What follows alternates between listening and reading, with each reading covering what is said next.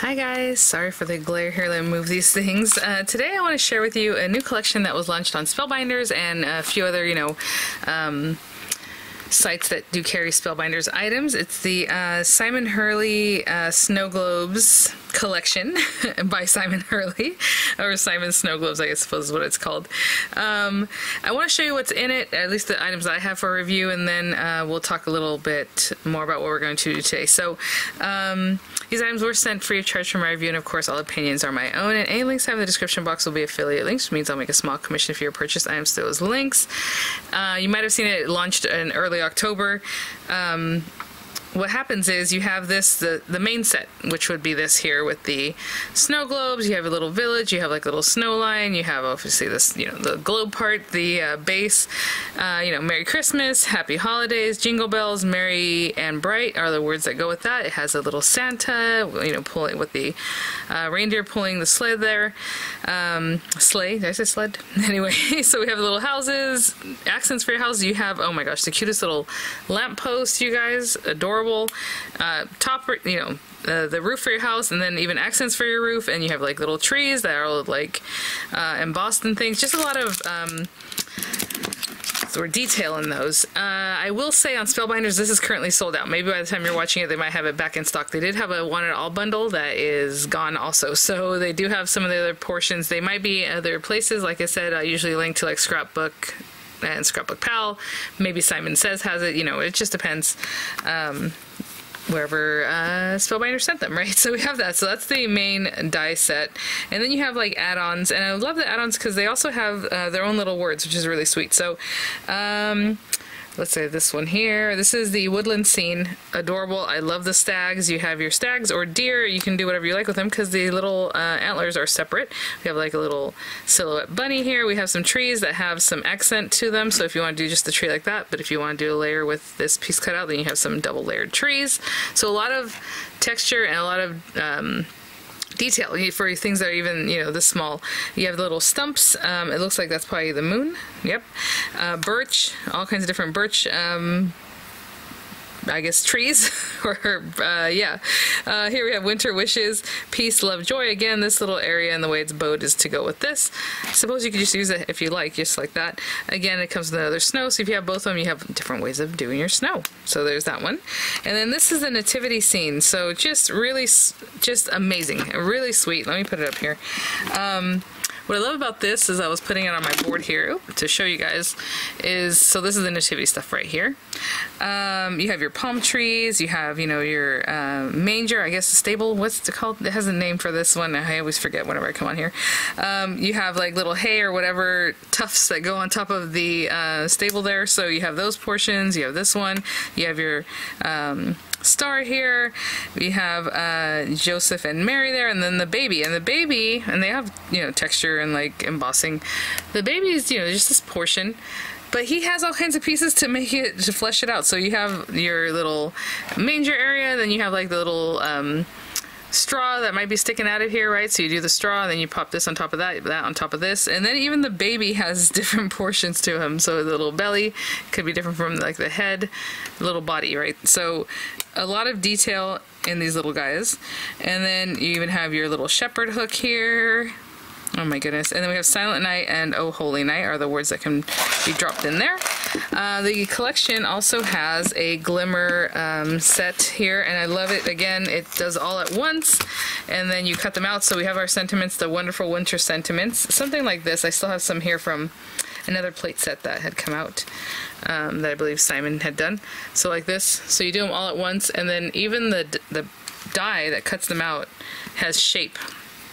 So it's right on the words instead of just like being like a label shape or something like that. And so we have all these great things. Have a holly jolly Christmas, let it snow, sending warm winter wishes, oh holy night, it's the most wonderful time of the year, and Santa Claus is coming to town are all on there, and then you have the die. So this is a Glimmer plate, and then you cut it with your die. I just have them layered on top of each other like that, even though it's probably going to be like this when you receive it. but it does sit on there, so there you go. Oh, and then we have some embossing folders. So we have the Geo Quilt embossing folder that is in a 3D embossing folder. Again, it's enlarged 8.5 by 5.5. So the folder itself is 8 3/4 by 5 3/4, and hopefully you can see what's going on there. I love that. As I'm turning it, you can see the different pieces. I think it's going to be amazing once it's run through with some paper. I have another quilt design from Spellbinders that has like little tufts of quilt, and then it just looks amazing and everyone loves it. So it sells out and it comes back, and it sells out and it comes back because it's such a really nice design. This one is just your little snowflakes, and I want to make sure I have the name of this guy. Oh, hold on. Why am I? Oh, it's this way. There's a few different embossing folders.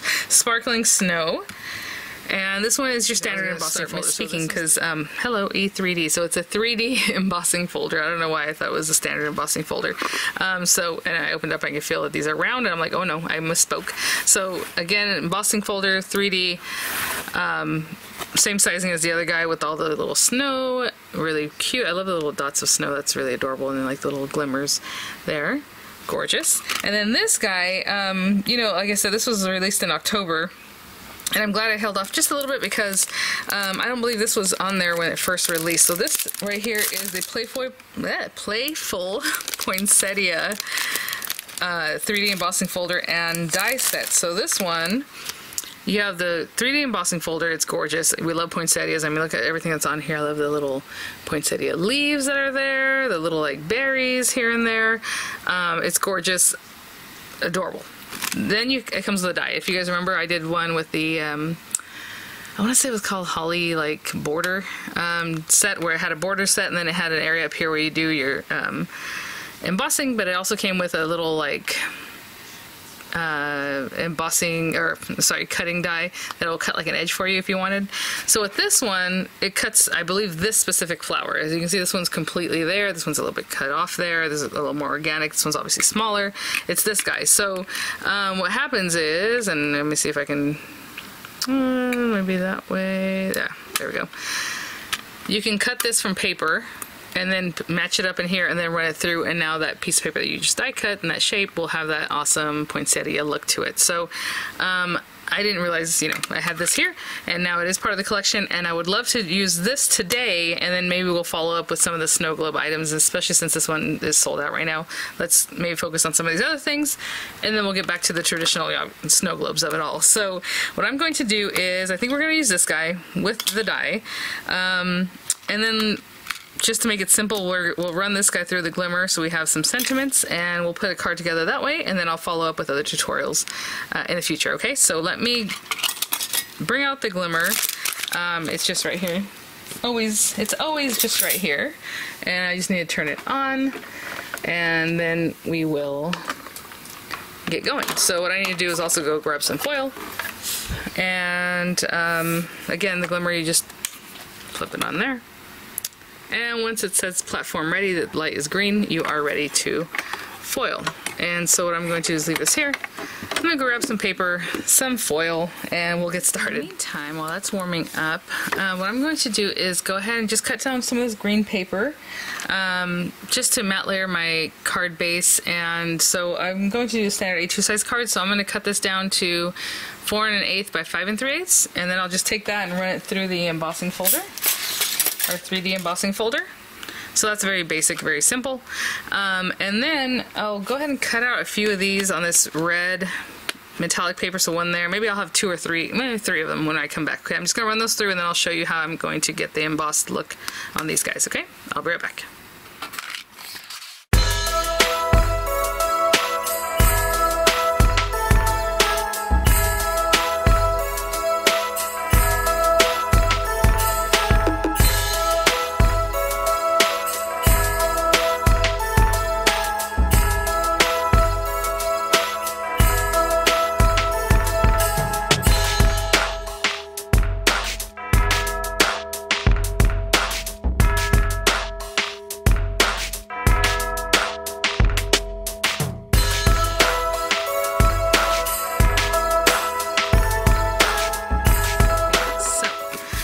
Some black paper here because I want to do my sentiments on that. I think it'll really just pop. I did cut down my foil just about the length of this. Unfortunately, if it goes on this way, you know, the width of the roll, it's just a little bigger than that. I mean, you can probably get it on there, but I didn't want to challenge myself in that way, so I just cut it in the other direction.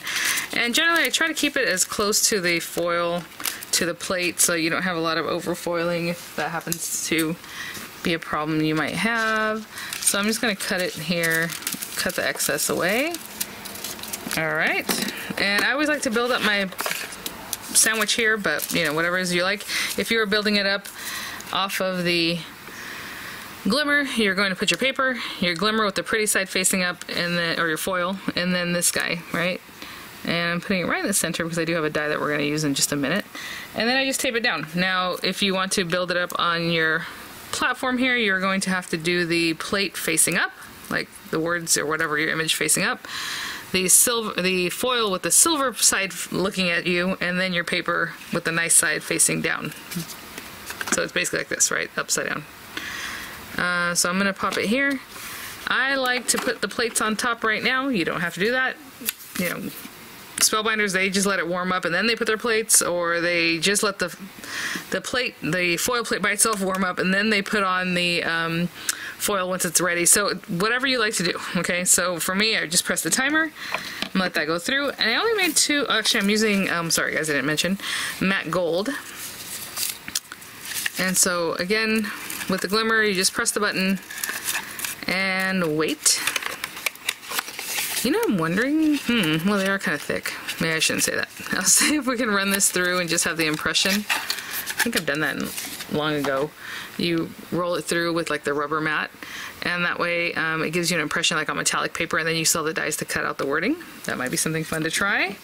So I just made two flowers because I think we'll have one full one, and then this one I can just cut it, you know, after you roll it through. Just I'll have two more pieces that I can just kind of play with or put in the corner, whatever it is you want to do. So I just have two. I'll show you how to get the shape on that in just a minute. So I'll let this go until it shows me that it's, you know, not blinking anymore, and we'll run it through. Oh, actually, it just did that right now. A lot of times I like to still give it another few seconds. As you know, you see right now as I'm talking. Okay, let's pop this out. How long did that take, guys? We were just chatting and it finished up, so. And we'll roll this guy through slowly but surely. I just like to get that there. If you're going to keep foiling, you can definitely put this back into the housing there. And let's see what we have. Looking pretty good. That. Okay, I'm gonna let that cool down, and then we'll roll it through and get the individual sentiments. Alright guys, so let's go ahead and just place this on here. I think that's where it goes, yep. And I'm eyeballing this, just paying attention left and right, how the words look centered, you know, up and down.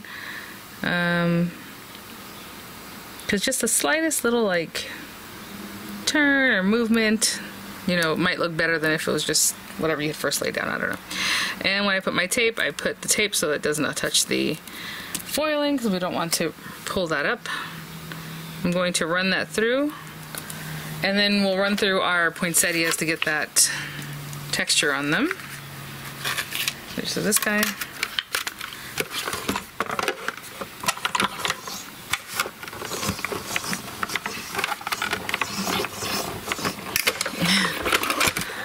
It has somebody like cut lines, kind of feels like dip, dip, dip, dip as you're going through. Look at that, gorgeous. I mean, that's pretty spot on right there. Oh, I love the way they look when the line is right on the shape of the lettering, you know? So pretty. Okay, so now I have all these to play with in the upcoming videos and also in our card here. I'm going to switch this out for my universal plate system for the 3D embossing folder. And so, hear that. Let's take our flowers. And I'll do them both the same way. So if we look at this big flower, we're just looking to see where this, it looks like, should go. I was gonna say it looks right there, but yeah. So in here, I'm just placing it there, as you can see. Pretty good. You're just trying to get the little shape on there. If you're a little bit off, it's no big deal. So there's that. I'm gonna slide my fingers out. Put this in here and slide it through. And I'll do both of them the same way.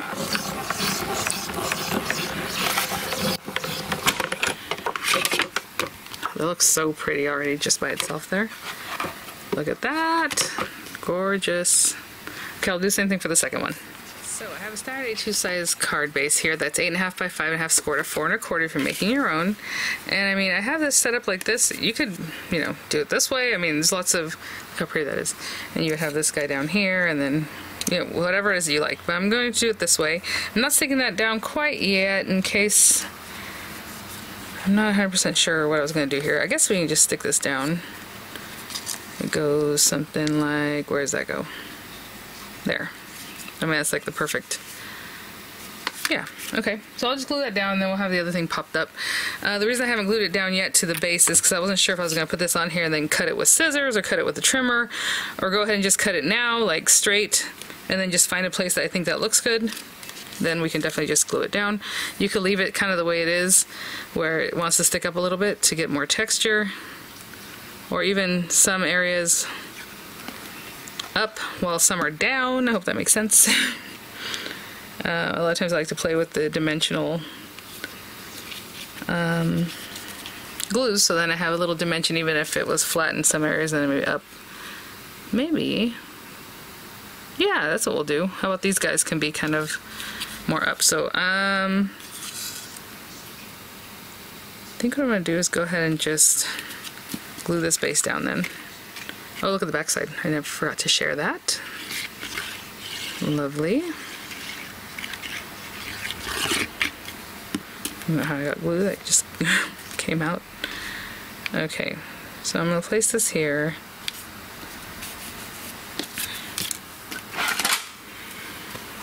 On top just for now. And this guy I'll just take over here.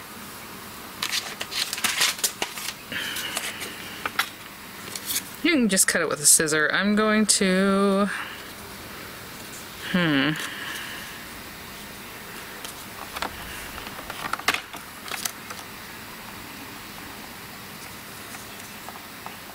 let's cut it like right here. I want it to look organic and fun. I'm going to cut it. Okay, so now we have two of these guys that we can place in different areas. Let's take a look at this.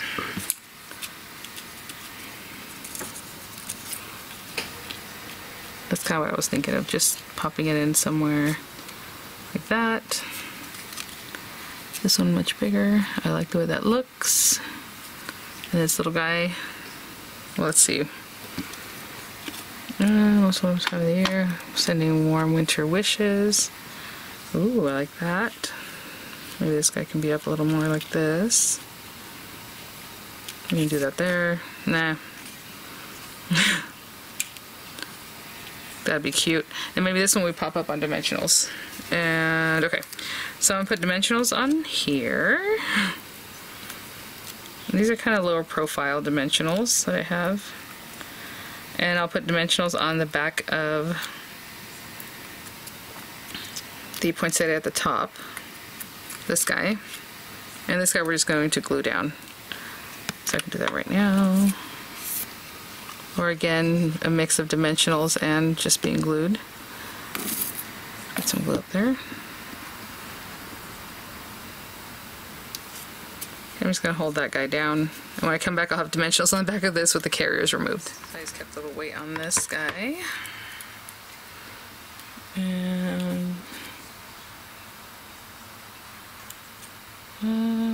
looks good. Let's see if it looks nice and straight. It does not. Let's go up a little bit higher here. Okay. And this guy has a ton of dimensionals. I know, there you go.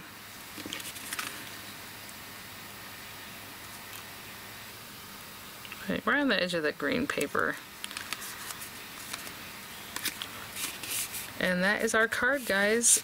Lovely, quick, easy. I am in love with the idea of like just having specific areas of that 3D embossing folder to, you know, do this with. Lovely, lovely. Thanks for watching, guys. I'll have the links in the description box. I'll have images coming up, and I will see you all at the next one. Bye now.